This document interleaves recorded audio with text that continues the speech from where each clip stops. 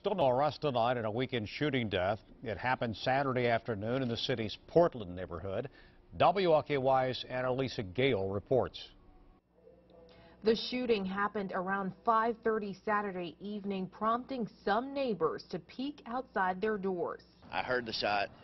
I thought someone had hit one of the cars out front. I looked out, I didn't see anything. A wounded man was later found in an alley behind the 2700 block of Alford Avenue.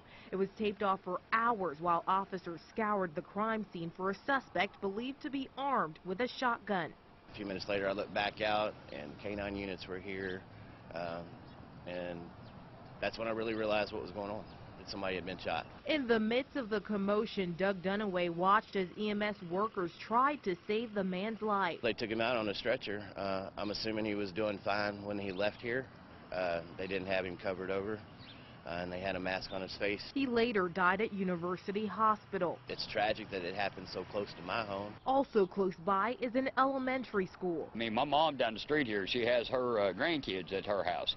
She has 6 grandkids, and last night when we heard about this, we got her kids in the house, my kids in the house. Neighbors are hoping police will soon catch up with the suspect. I mean, it could be any face on the street. You know, we don't know who it was. Wishes to his family, prayers, and hope somebody gets some sort of justice.